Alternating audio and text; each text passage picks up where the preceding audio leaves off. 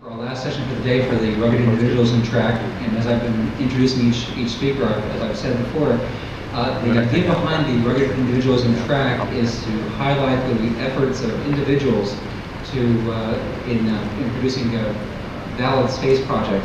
And of course, with today's environment, the role of the individual has become much more important.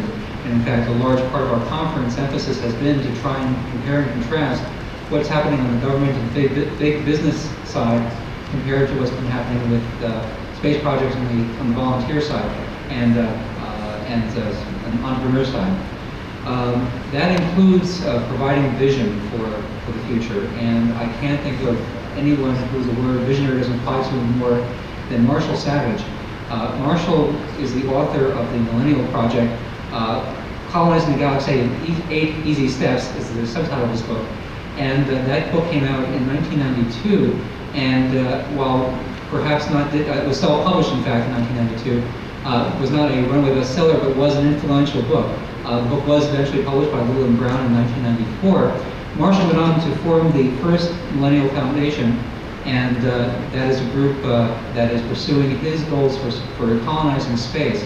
And it's a very fascinating enterprise that he's laid out, and a very interesting vision that I'm sure that you'll enjoy hearing about. I just want to mention also that in August of this year, Marshall will be presiding over the 4th annual conclave of the First Foundation. That'll be August 2 to 4 of this year in Colorado Springs, and there is in fact an East Coast New York City chapter of the Millennial Foundation that will in fact be meeting tonight later on. Is that in which restaurant is that in? Does somebody know? Right. It's in TGI Fridays, which is just up the street here on 42nd. So you can talk with Marshall or one of those other people afterward and get together with them. Anyway, I'd like to introduce Marshal Savage. Thank you, Greg. I guess I'm going to have to hang out down here. This is the remote, right? Finally, I get to speak in a track that I feel like I really belong in, rugged individuals. Is there a, can I move the mic down? Yes.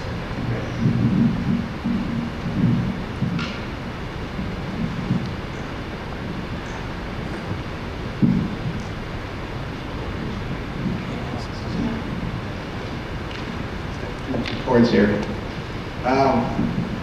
I guess I really got on this track about 20 years ago when I went to my first ISDC meeting, which I think was the first ISDC meeting that Jerry O'Neill held up at Princeton.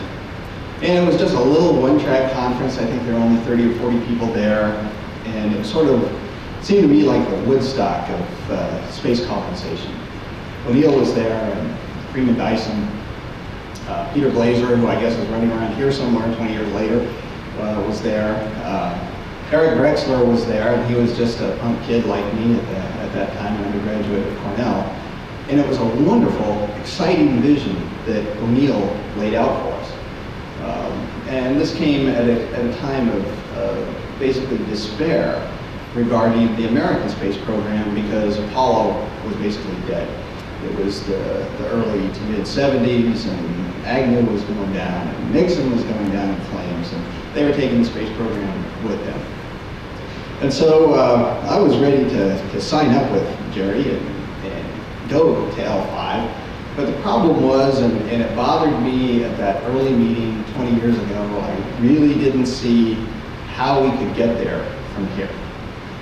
And so, rugged individualists being what they are, I basically went my merry way for about 10 years, waiting for L5, the other space advocacy groups, to get things going and build us a space infrastructure so I could make my fortune and emigrate to outer space and live happily forever, ever after in a space colony.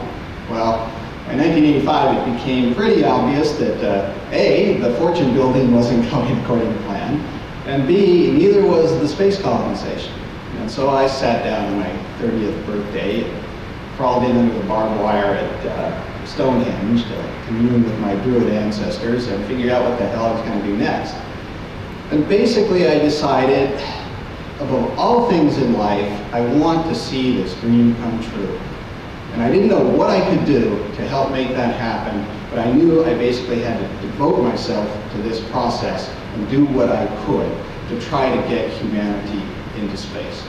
And so I spent about 5 years writing this book and ultimately got it published. And over the last few years, I've been incredibly busy trying to build the kernel of a human organization that can ultimately grow to become something that makes this process happen. It's an impossible task on its face. I realize that, I'm the first to admit, but it must be undertaken nonetheless. There's some brave souls here in this room who have made the same essential commitment that I have. And if any of you have that bone in your head that says, hurt me, and want to join up for this thing, you're welcome to join us tonight and talk about the foundation. A lot of you are familiar with this program from either the book or having heard me talk before or something. So I'll go through the essence of the Millennial Project fairly quickly, and then hopefully we can engage in a discussion as to the appropriateness of this path and these methods to get to where I think we're all trying to ultimately go. Can you turn the slide projector on for me? Chris? Somebody have the lights?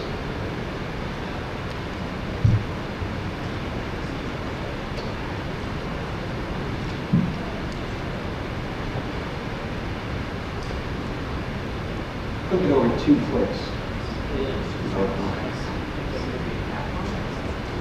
There we go. Thank you. I guess the main point of departure, where I separated company from the O'Neill plan, is my feeling that in order to get started on the space colonization process, we ought to start by colonizing this planet first.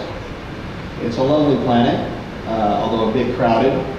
If you look at it from a space colonization standpoint, it has a lot of possibilities. There's still a lot of places on planet Earth where you could build colonies, self-sufficient, economically producing, politically autonomous colonies.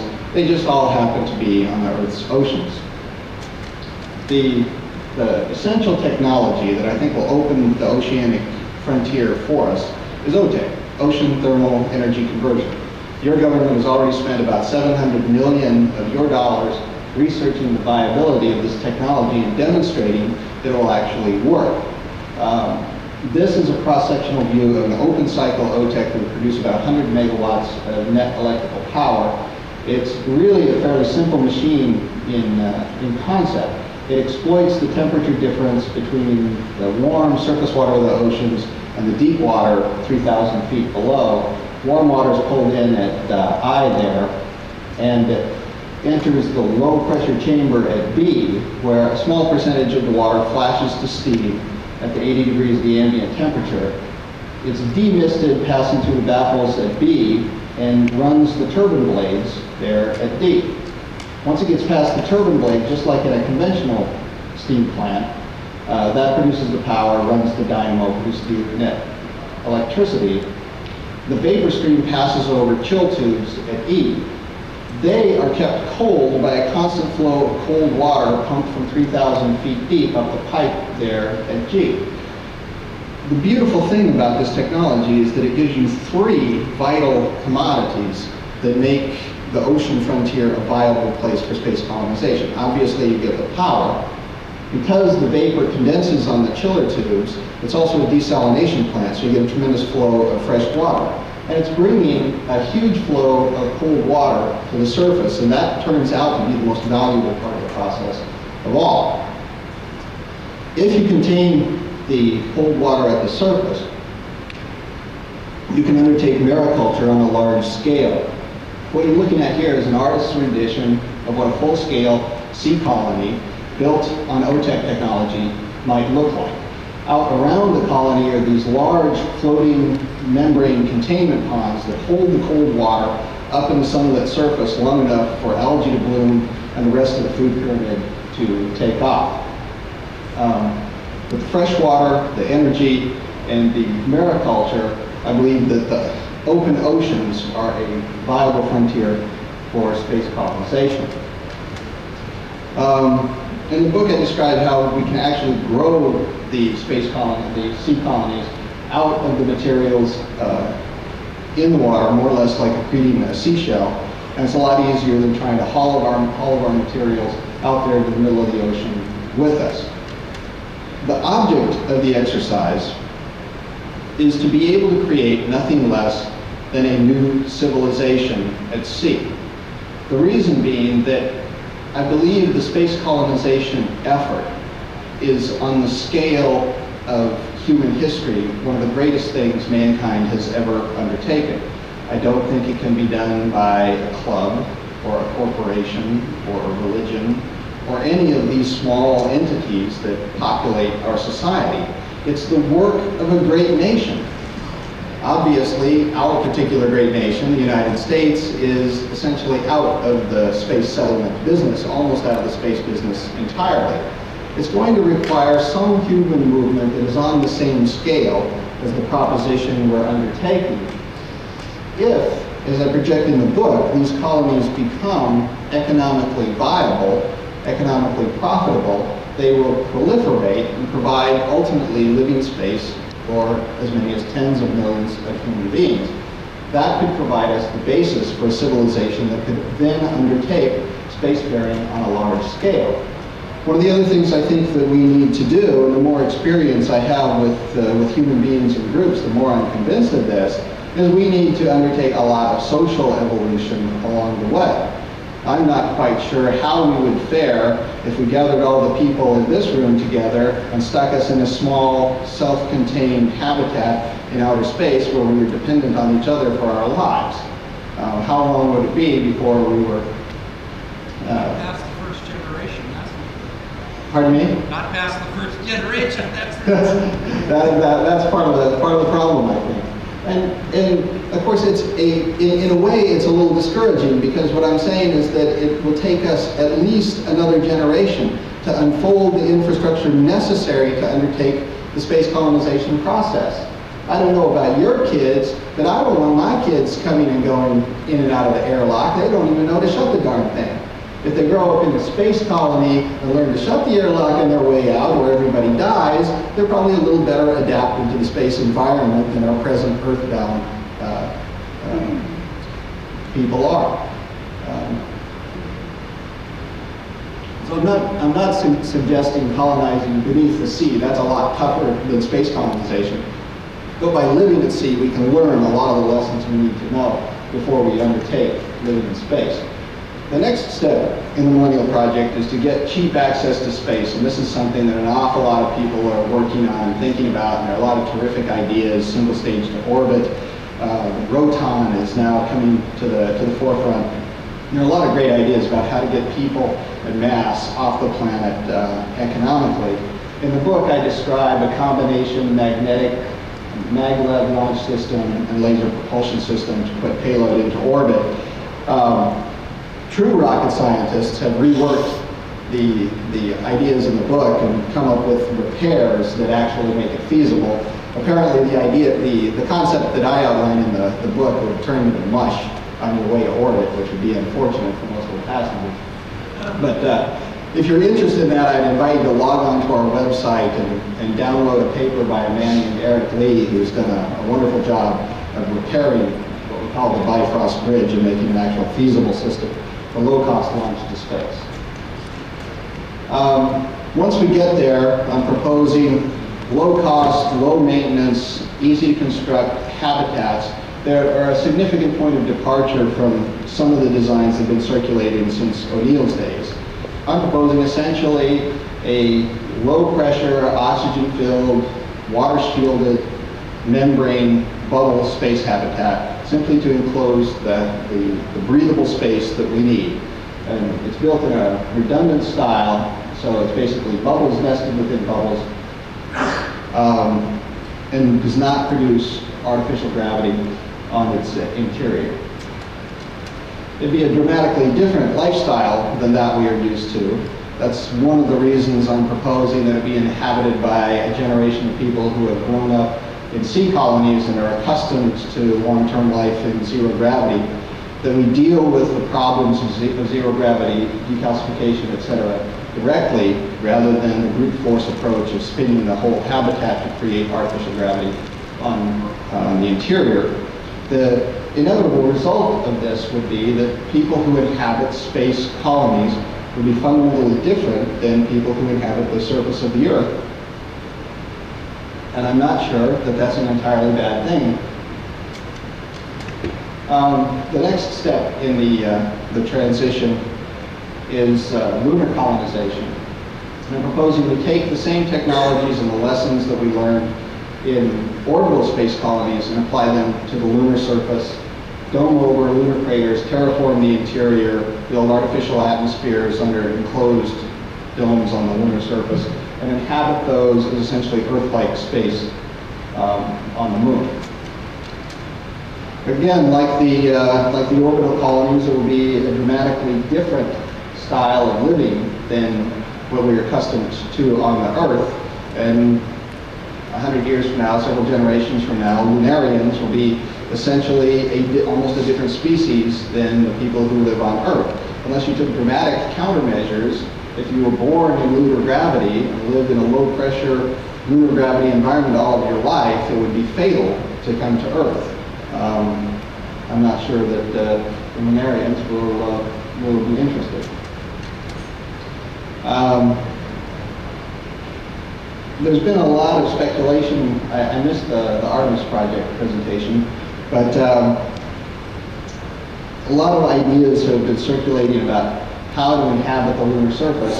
And to keep it short, I don't think it's as difficult as it has been mapped out to be. One of the interesting pieces of data that has come to light recently is that there may be available ice trapped in the cold traps at the lunar poles. If anybody knows anything current about this, I'd sure like to hear an update. If that's true, it's going to make the lunar colonization step that much easier.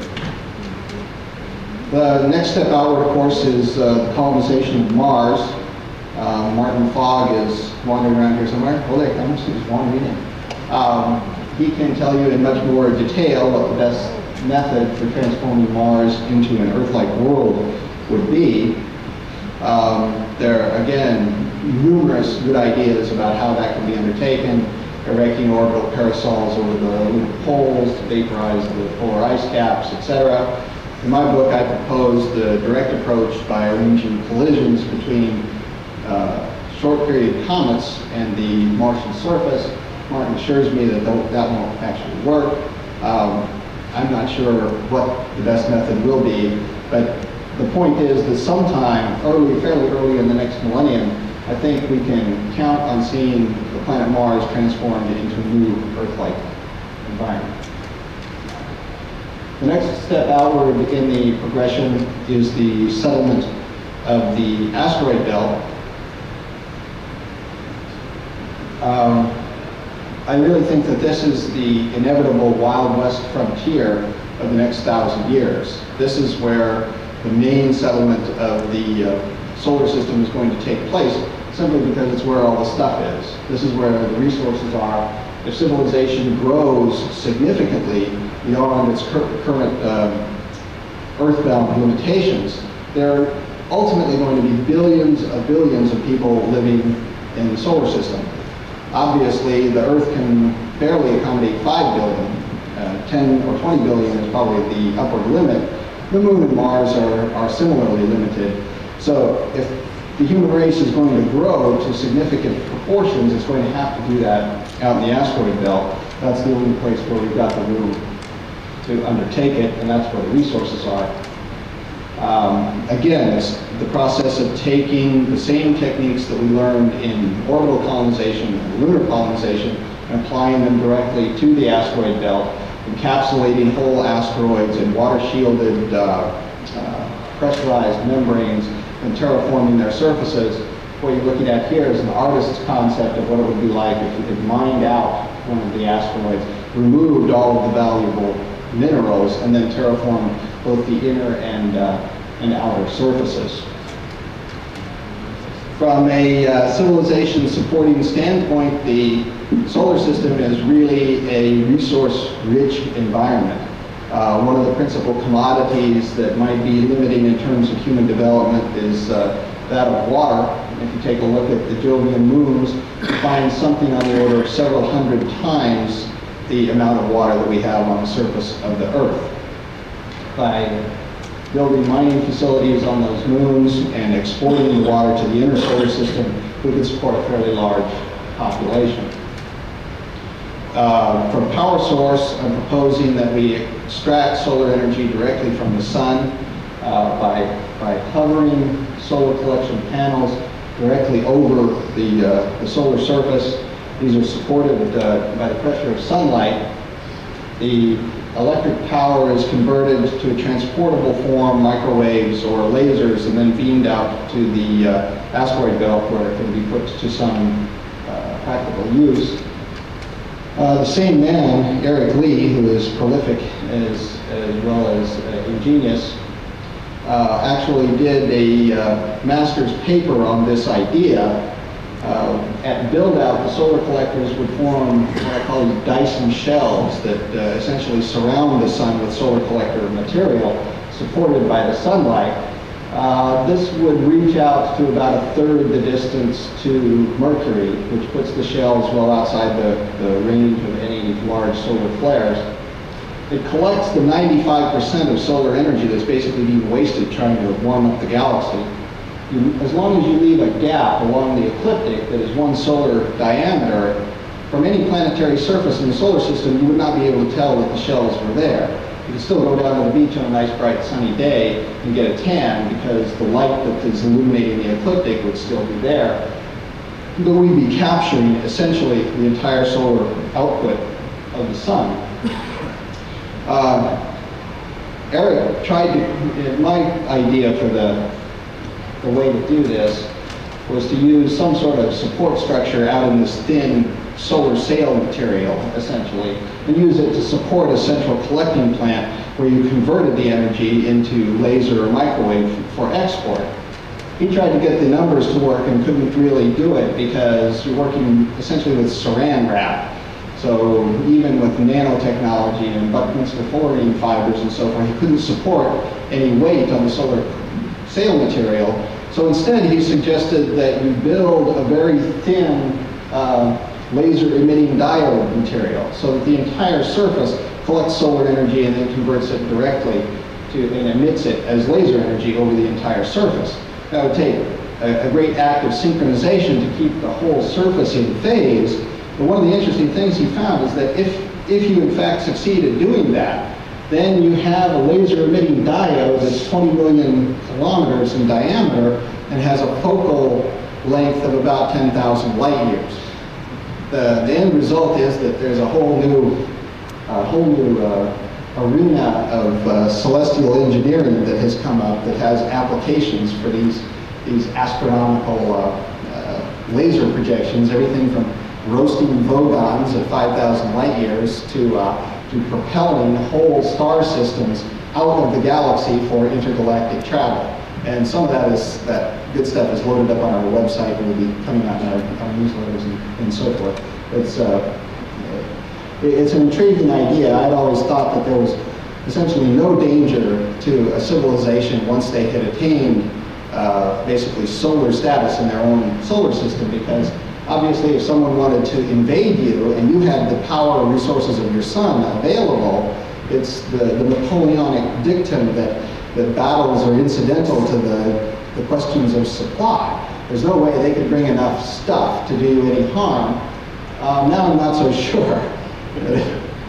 Anyone within 10,000 light years can basically do us a lot of harm. So the next time you hear Star Wars, just think of that more literally. This is, I think, where we're heading with this unfolding progression. And one of the things I'd be interested in is getting the feedback from this particular group of people about this history, this future history of mankind, which essentially calls for us to continue our present rate of growth, which is around 2% annually, over the next 500 to 5,000 years, until the human population reaches a point where it's essentially using the resource base of this solar system on the same scale that we are presently using the resource base of this planet, although fairly unwisely. a Soviet astrophysicist named Kardashev divided human civilization into 3 broad epochs. Kardashev level 1, which is where you use essentially the resources of a planet. And that's what we are approaching now. At 5 to 10 billion people, this planet is going to be tapped out in terms of its energy resources and others. Kardashev level 2 is using the entire, at least energy and material resources of the solar system, capturing the solar energy, mining the available planetesimals, etc. And of course, Kardashev level 3 is using the entire energy and resource base of a galaxy. So what I'm saying is that in a couple of thousand years, once we are free of the confinement of the gravity well and civilization is able to grow to this scale, I think that it very well might. Essentially, we'll be creating a miniature galaxy here inside the solar system. This is more or less what our solar system would look like at full Kardashev level 2 development seen from the moons of Jupiter. You're looking back through the sunlight being streamed through billions and billions of individual habitats in orbit around the sun at the distance of the asteroid belt, and looking clear across the solar system at the light being reflected off of the solar shields on the other side. Personally, I think it's not only desirable, but essential that this history unfold, or something like it. That is, that we achieve this level of development as a people. The reason being simple economics and simple physics. We find ourselves in a universe that is so unbelievably huge that I think without that level of development, we are foreclosed forever from the stars. This is a scale diagram of the local solar neighborhood showing the Oort clouds to scale 4-point-something light years to the nearest star. At Apollo rates of travel, that's a 1,000,000-year proposition. There's some interesting discussion I heard a little bit about this morning about world ships. Well, my feeling about world ships is that if you can't travel at least 10% of the speed of light, don't bother going. Because if you do, someone who stayed at home is going to invent better technology and blow your doors off to the next star system, and you're going to have the unpleasant experience of watching for generations while a new Kardashev level civilization grows up at your home star. And when you show up, they're going to have a big party and a great laugh.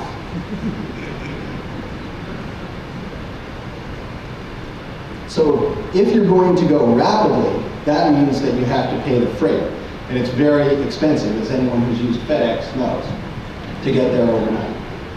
To travel to the next star system at half the speed of light, and of course stop at the other end, just the raw energy calculation at 5 cents a kilowatt hour, which is basically the commodity price for electricity, is something on the order of $120 trillion per person.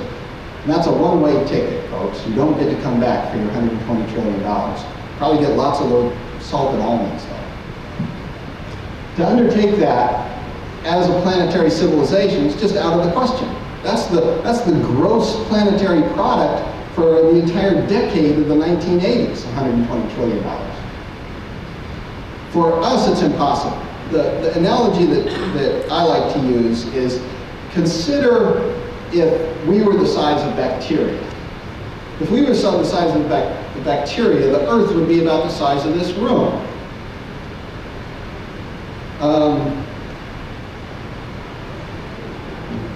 Let's see if I can reconstruct this.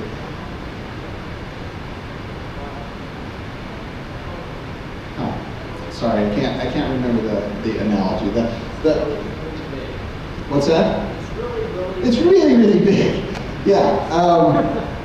The basic idea is that for bacteria, the next star system is essentially as far away as Mars is for us. So for us to contemplate star travel is like bacteria contemplating interplanetary travel. It's just off their scale. It's not something that they can do. So we need a very large civilization to do it.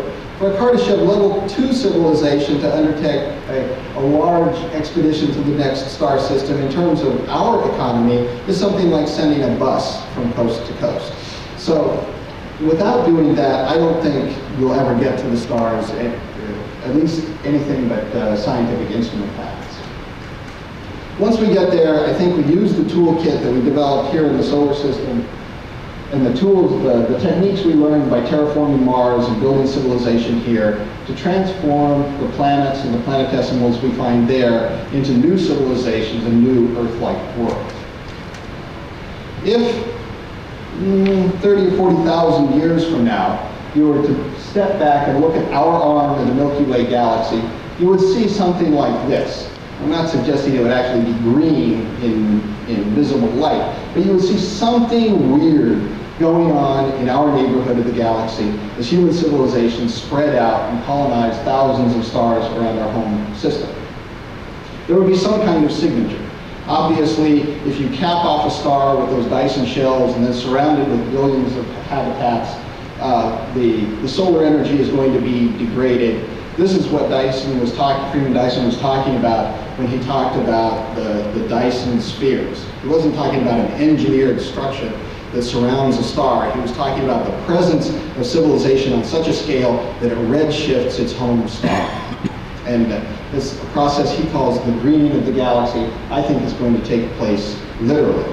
The question that comes to mind then is, well, if we can do this in a relatively short period of time, geologically speaking, given the age of the galaxy, why hasn't this happened already? The galaxy is something like 10 billion years old. We will be able to settle the entire galaxy at a relatively modest rate of progression in just 1 million years. You have to wonder, why the Betelgeusians aren't here already.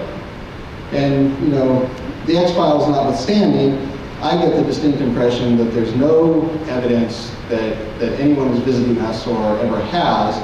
And I think we should continue the work of Zsidisin and keep looking, but there's no evidence yet that there's any discernible signal. The one thing I can guarantee you is that 1,000 years from now, if someone would point a radio telescope back at our Kardashev level 2 civilization, they are going to be bombarded by such a storm of radio noise, it's unbelievable. How many FM stations will be broadcasting? I don't know. Actually, the Earth already outshines our own sun in radio. So there should be some signature if there's somebody out there. My feeling is that we're entirely alone in this proposition, and we're going to have to do it all ourselves. The burden is on us. And that's really the essence of the cosmic imperative that has me on this rugged individualistic trail that I've taken. Why do we need to do this? It may very well be that the entire fate of life itself is in the hands of this half-finished species we call humanity. And it might be up to us to take the seeds of life off of this planet and establish them elsewhere. As Jim will be able to tell you in detail in his upcoming book, was it Jim, the Doomsday Asteroid? This planet is threatened, and seriously threatened, and it's going to be hit repeatedly in geologic time. So if we don't do something and get life off of this planet and established elsewhere in space, ultimately life may be a mortal force. And unless we find out and get out there and determine that there really is life somewhere else, all we know is that it exists here and it could become extinct. And the magnitude of the tragedy, you basically go from a living universe to one that is ultimately dead. Until we find out different, the onus is on us to do something about it. So this progression needs to unfold over the next 1,000 years. I thought 20 years ago that I was witnessing the beginning of that process. And of course it didn't happen. We need to make it happen. And in the foundation, we're doing what little we can to get there. And if we can get the sea colonization process started so that we have a viable seed that is then able to grow under its own power, maybe we can get there from here. I'd really like to get your questions and your input into the ideas and the process. Martin.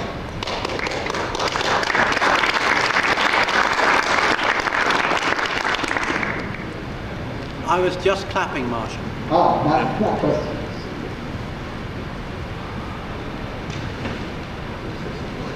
Yeah, Nick. I'm sorry, Dimitri. Mr. Savage, when do you foresee the beginnings of all this with Aquarius actually taking effect? Well, the interesting thing about Aquarius is that it's an economically viable project. It's not like a space colony that, you know, well, it would be great if we built it, but how do we make any money? The nature of the OTEC and the concentration of resources in the oceans is such that if we do this thing and get the process kicked off, then it becomes economically self-sustaining. That's what I think makes the rest of the progression possible. That's what kind of set me on this path 20 years ago, was looking at the question and saying, well, this is great, but how are we going to do this? How are we going to physically undertake to get into space and do space colonization? I didn't see the answer to it and spent a lot of time thinking about it and mulling it and looking at the various ideas that were out there to try to find the solution. And the space colonization scenario is the best that I have been able to come up with that is a viable path that we can step on today, build a small working prototype that demonstrates the technologies in the here and now, and then scale that up and grow that to create a platform for ourselves from which we can get to space. Yes? Is it going to be a sequential process? I mean, first sea colony, then orbital colonies, then a lunar colony, then Mars. Yes, I think it necessarily must be, because you need so much to get to the next step. One of the big questions that we have all faced all along through the space process is the question of, well, where does the money come from? How do you pay for it? The answer has to be that you create the new wealth that is necessary along the way. That's why I think the sea colonization phase is necessary, because it takes billions and billions of dollars in order to get into space. Yeah. Now, what time scale are we talking about here?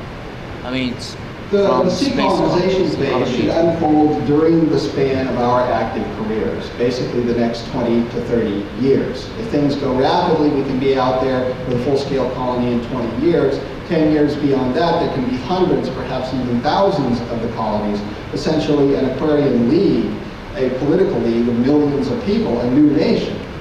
Beyond that, getting the orbital launch systems built and self-sustaining orbital colonies, I think that falls beyond the 50-year time horizon. But just as with the sea colonies, I think you have to have the sequential development, because each stage makes the next one possible. One problem I had with O'Neill's idea is he wanted to put the space colonies out at L5, which has a lot to recommend it. It's gravitationally stable, etc. But it's far away. It's as far away from the Earth as the moon. And what do you do out there that makes it an economically viable community?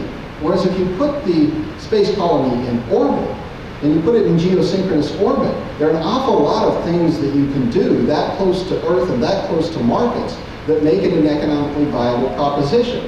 The analogy that I use in the book, and I remember this one, is that of the Knights Templar in the Holy Land. Here were these educated men on a holy crusade, and they went down to Palestine, and they built these castles and fought Saracens and so forth. If they had been clever enough to indulge in the spice trade while they were there, they could have made a huge fortune. How is a Venetian merchant going to compete with that? He's got to deal with pirates, he doesn't have anybody on the ground, he's got to pay whatever price for the spices is demanded at the end of the camel train.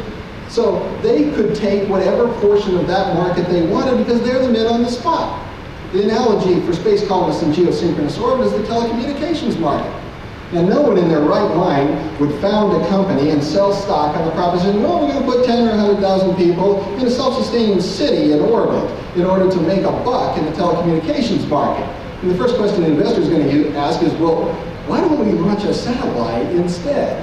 So you would never do that if you were just setting out to make money in telecommunications. But if you're the people on the spot, and you're building a civilization in orbit because that's what you're doing and that's your holy crusade, then believe me, one of the things you can do there is kick anybody's socks off in the telecommunications market. They can't possibly compete. You can take whatever share of that market is available.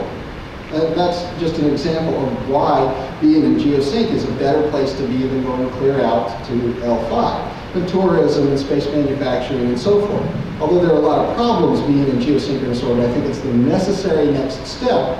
And what that does for you in terms of the progression is now, if you're building a civilization in geosynchronous orbit, you're creating for yourself a viable commodities export market from other locations in the inner solar system.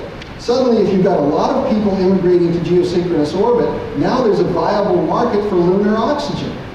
There's also a viable market for hydrogen and nitrogen and carbon from the Apollo Animal asteroid. So you're going to have enterprising people going out and establishing mining camps and settlements on those objects in order to support the infrastructure in geosync. And that ultimately leads to the point where you have lunar civilization. Yeah.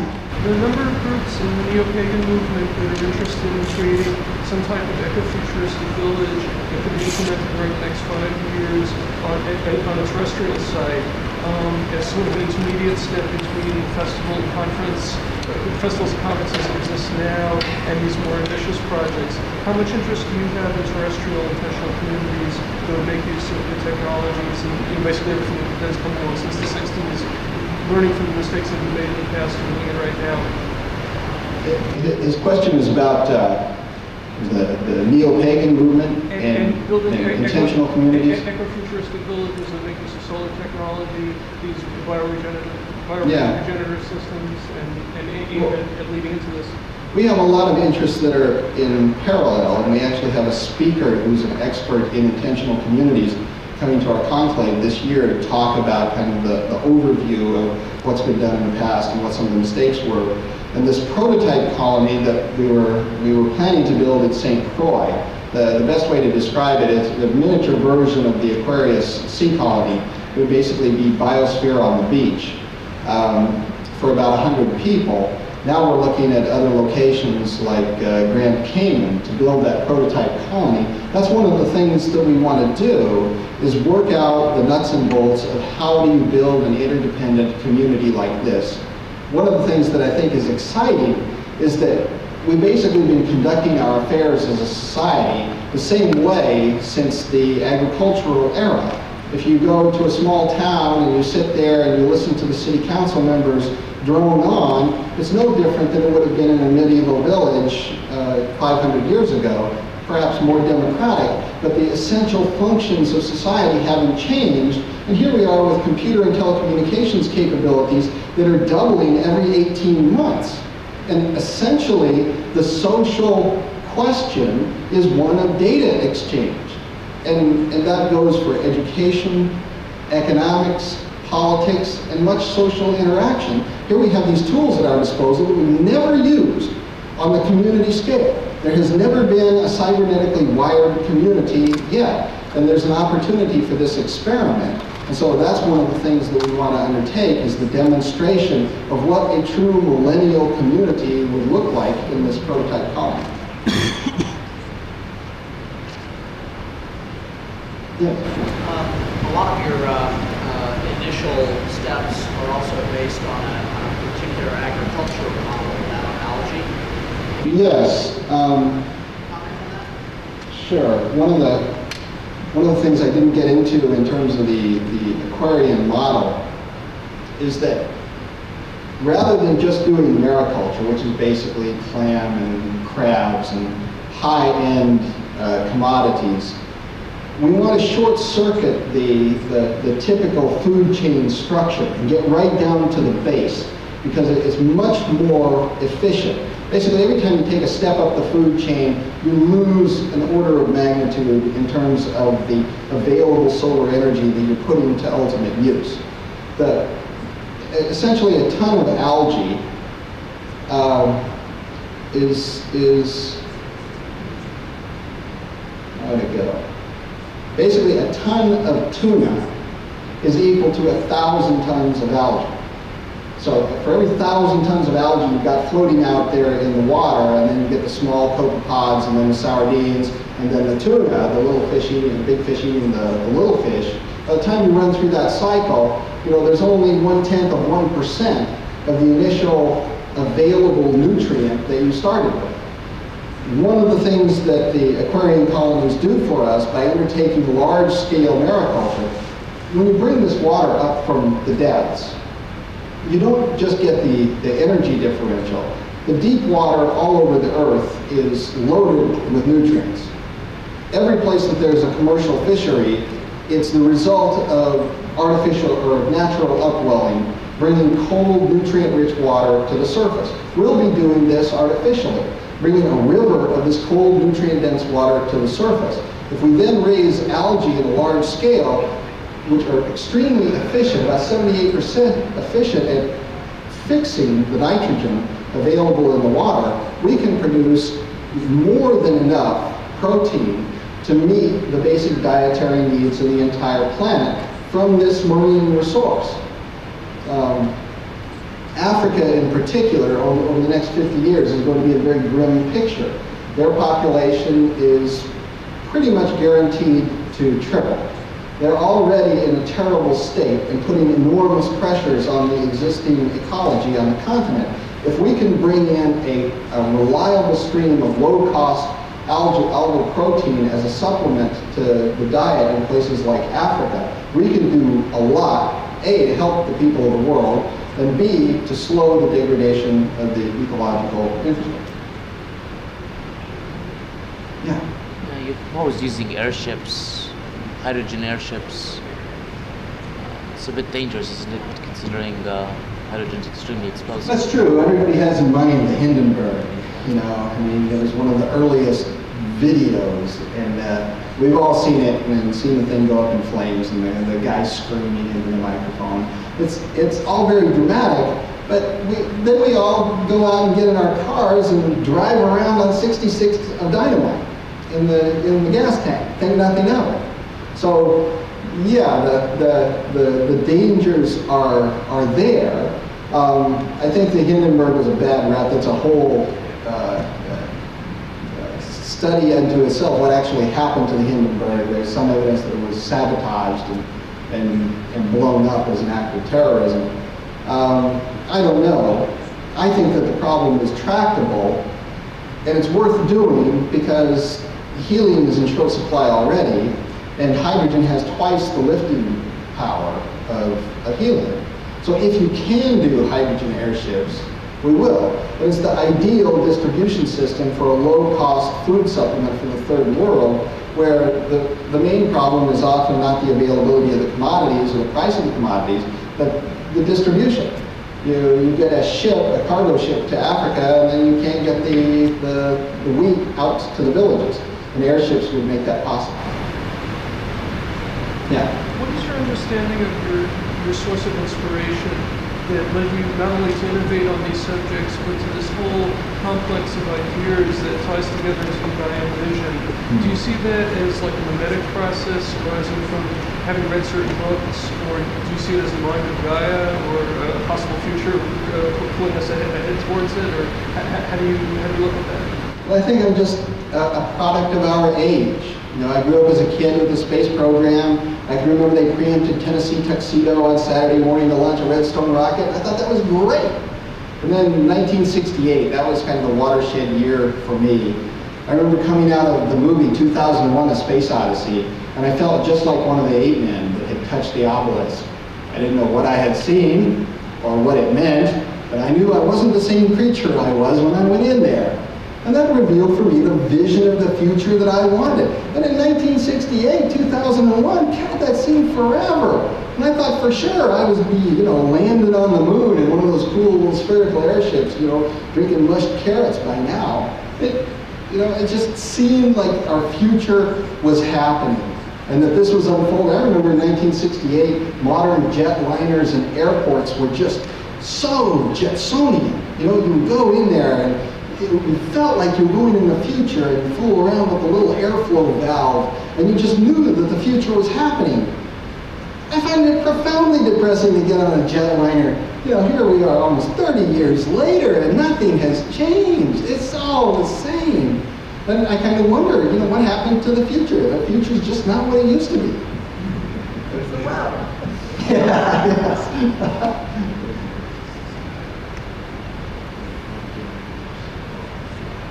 Yeah. Vision of going to space as you go through the ocean colony phase for 40 or 50 years. People are going to be, we want to be oceanographers, we don't want to be space explorers. Sure. How do you make step 2? Well, I think if you succeed at step one, a couple of things happen. For one, I think this conference this weekend is kind of indicative. I mean, here we are 20 years later, and there aren't the thousands of people. This isn't a worldwide movement the way it was during the Apollo era. It's kind of, a group of interested people, but, we're not really calling the tune in terms of the planet's agenda. If you can get a process kicked off in the real world that is growing and dynamic, I'm perfectly confident that there are millions of people on this planet who would be willing to attach themselves to that process and commit themselves to it if it had demonstrated itself as being viable. 20 years after the ideas first became current, we don't today have any process we can point to say, look, this is what's leading us to space. So certainly along the way, you're going to get millions of people who could care less. They just want to live, a better lifestyle on a floating island and go to the beach and sip a pina colada. And that's fine, because even thereby, they will be part of the economic process that's taking us where we're going.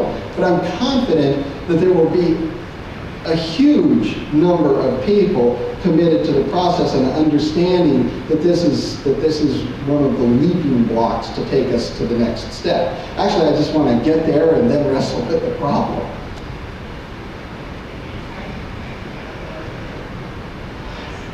How are we doing on time? Any other questions? Well, yeah.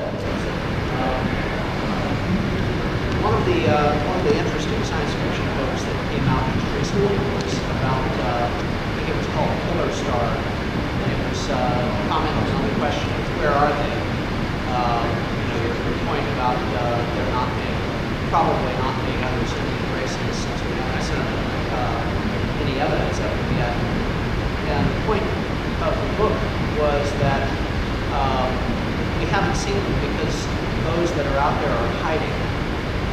Because that once you are able to launch an interstellar probe, you're also able to potentially impact an existing civilization in a real sort of way with in effect a relativistic bomb, and kind of dangers that one intergalactic or one interstellar civilization dangers that applies to the other. So the answer is hit them before they hit you. Very, very odd sort of thing. And keep your mouth shut in the meantime until you're ready. Very tight. Yeah. Maybe the question is, if there are other civilizations out there, what would you think the interrelationship between them might be? I can't see any reason why they would be more likely to be a peace-loving and benign species than they would be likely to be an aggressive and predatory species. Very few peace-loving herbivores develop binocular vision and large brains and manipulative hands and so forth, but many predators do. There's no reason to assume that they would be benign or that our presence would be something that is welcome to them. Obviously, if they existed at all, they're going to have a fundamental worldview that is more different than ours is from a squid. So if they perceive us as anything worthwhile at all, it's likely to be some version of lunch. So I'm not all that optimistic that contact with an extraterrestrial civilization would be a good thing for us, but I'm not losing any sleep over it either, because I think the chances are infinitesimal that is happening. If there were an interstellar civilization, I believe it would be overwhelmingly obvious that the moment they switched on that first radio telescope in New Jersey back when, they would have been bombarded by some variety of signal. And you could look across the spectrum. It's really very quiet out there, except for the natural stellar activity.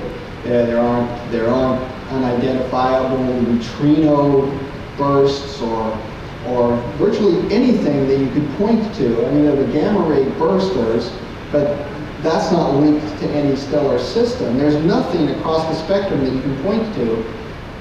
And I think there would be if there were civilization on the scale of K2 or K3 cultures.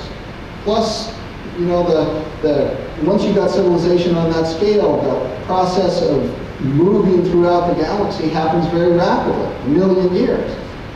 Given 5 billion years to evolve an intelligent species in the first place, there's been enough time for the whole galaxy to have been colonized 5,000 times by now, even if there were only one such civilization at a time. No one would pass up a prime peach of a mean sequence star like ours. Because most of the stars are red dwarfs anyway. Many of them are binaries. This is a really good piece of celestial real estate from a star colonization standpoint. I can't see them passing us by. And so where are they?